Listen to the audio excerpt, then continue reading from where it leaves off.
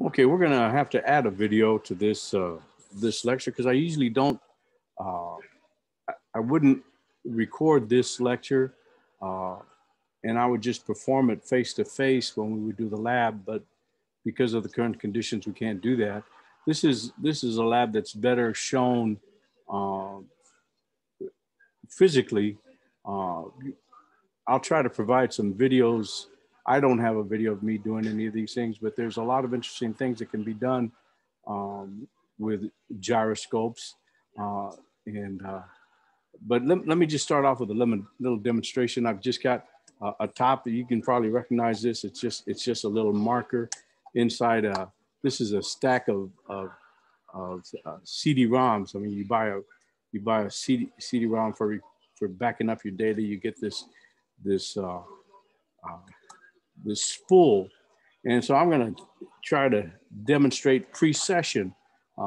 This makes a nice little top, and you can see that the top tends to go around. If there were like a little dimple that I could put this in, this thing would precess like this. But let's look at it again, and you can see that it precesses, and we're going to discuss that precession. What's happening is that there's a center of mass of this, and as it's there's only two forces. One is the normal force holding the top up, and then there's the center of gravity.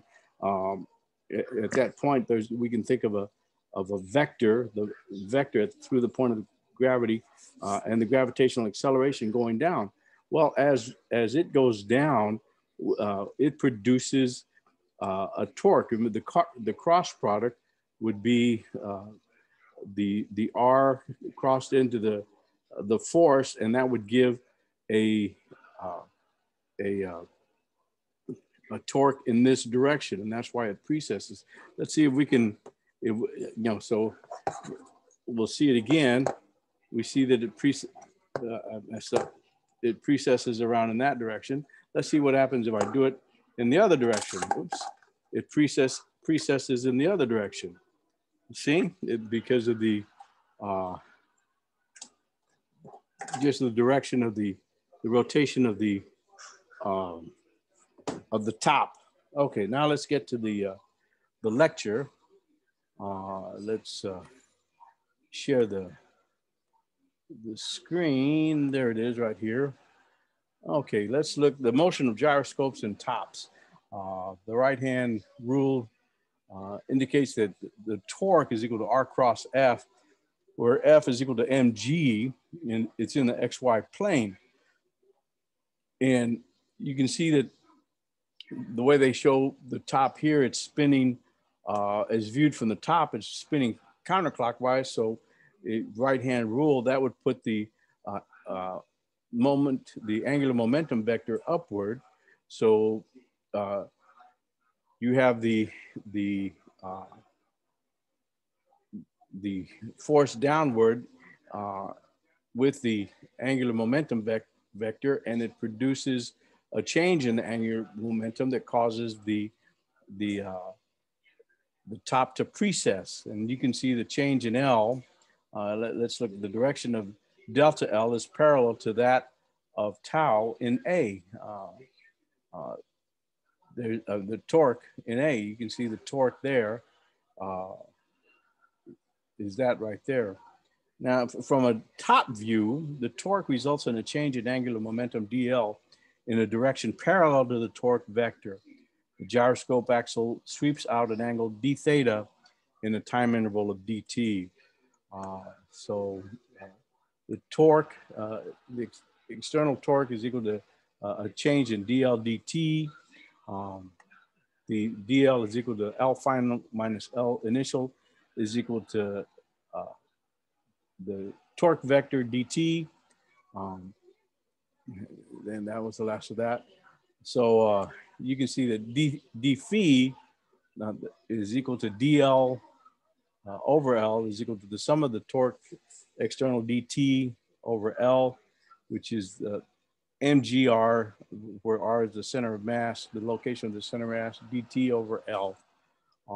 And the precession frequency Omega P is equal to d phi dt, which is equal to mgr, center of mass, I omega. Now, I'm going to encourage you, when we are in the lab, I have this big, basically it's a wheelchair wheel with some weights on it that we can get spinning on we can get it spinning with just a rope, and it can go very fast. And so let me stop this. Let's stop the share. Oops. Yeah, I think that's what we want. We can get this thing spinning, and when a gyroscope spins, and you can look up gyroscopes and you'll see a lot of these effects.